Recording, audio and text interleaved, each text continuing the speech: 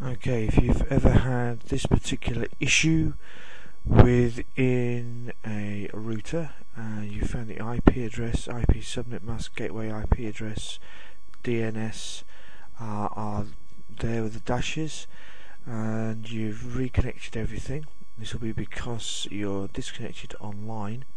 Could be power failure, could be a inability for the equipment to function, and you want to test and check everything. You also notice the modem is negotiating, and there's a couple of things you can do. First of all, you can check your connection status.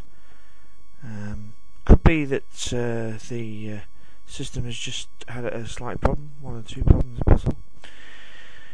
You'll see here that connection to the server is connected and there's success with negotiation and authentication. If there is no connection, this will not say that, and authentication will not say success. So these things can happen.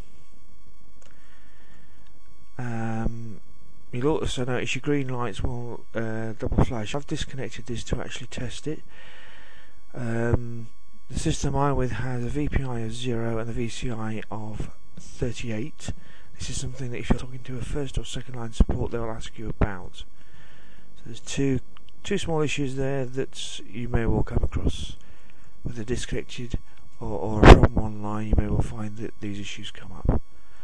So we're now going to look at the logs, see if we have any logs, and you can see here that we have logs, and you can actually read this information out to see how what's actually happening with your system, and it'll give you times.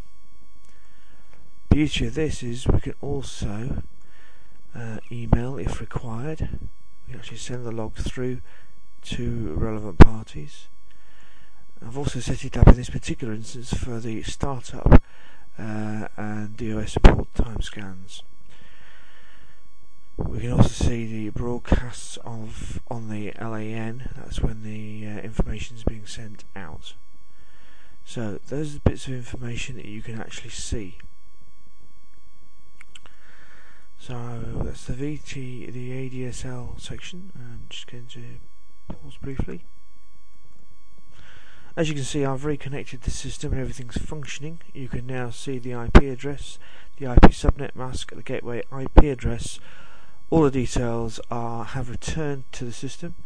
We can see the domain name server, the DNS, and addresses there are all functional and back on. So we now know that the whole system is in actual fact functioning. So that's a little bit of information on what you can see there. The statistics, well, the statistics actually has some interesting information there as well.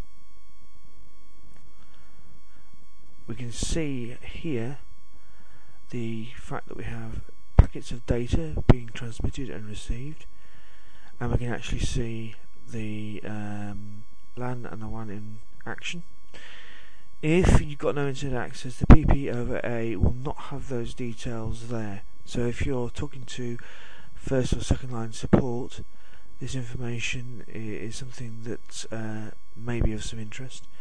You could alter the testing times for those connections here, and all this information will also be timed. You can see the up and the down time there, so you can actually see the data being transferred and received.